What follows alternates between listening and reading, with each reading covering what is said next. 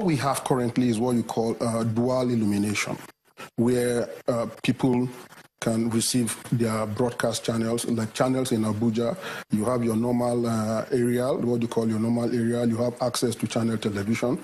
Maybe all you need to do is to turn the aerial on top of your TV, and you get the direction.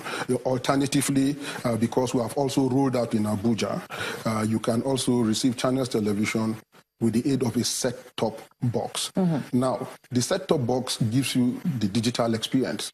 If you are receiving channels television on the old analog aerial, you probably will be having access to only about 4 channels that are also on the open terrestrial.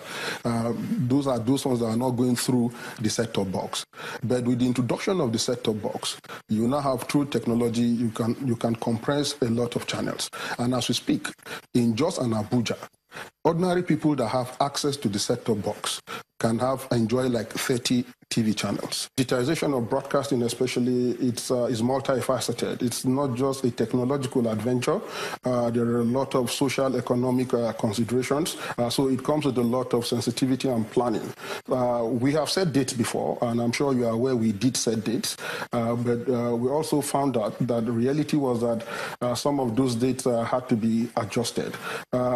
Nigeria is still going to set another date, but we will need to set this date in conjunction with other countries that are within the West African sub-region. That was what happened when we set the date for 2015.